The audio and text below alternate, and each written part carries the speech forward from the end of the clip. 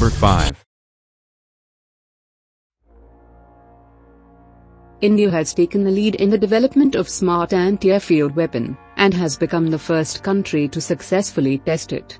This marks a significant achievement by Defence and Research Development Organization of India. In this video, Defence Updates provides viewers with clear understanding of the weapon and underlines its impact. Let's get started. Number 4.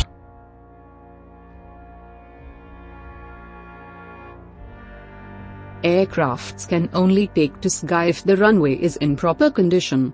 Also, bunkers and aircraft hangars need to be in correct shape for optimum operations. If these are damaged, then even the most advanced aircrafts become useless. The most strategically decisive, best known, and first wartime use of specialized anti-runway weapons was by Israel, during the 1967 Six-Day War. In a preemptive strike on the first morning of the war, the much smaller Israeli Air Force conducted the strike. The DRDO bombs played a major part in the near-complete destruction of the large Egyptian Air Force, mostly on the ground. The surprising elimination of the Egyptian Air Force and resulting Israeli air supremacy contributed significantly to the outcome of the war on all fronts. The DRDO bombs were not smart weapons and had limited range. Smart Anti-Airfield Weapon is precision weapon with very high accuracy and has an excellent standoff range. Number 3.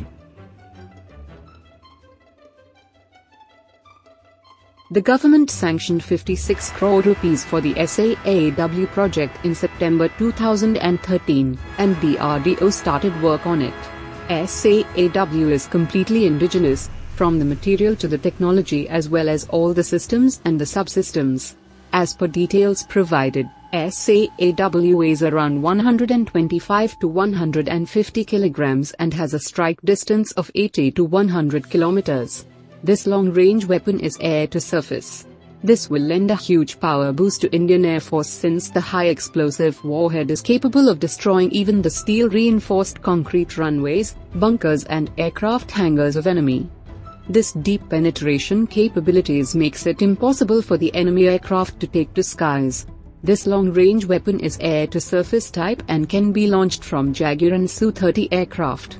In future, the same can be integrated to the French Rafale aircraft being imported by the Indian Air Force. Number 2.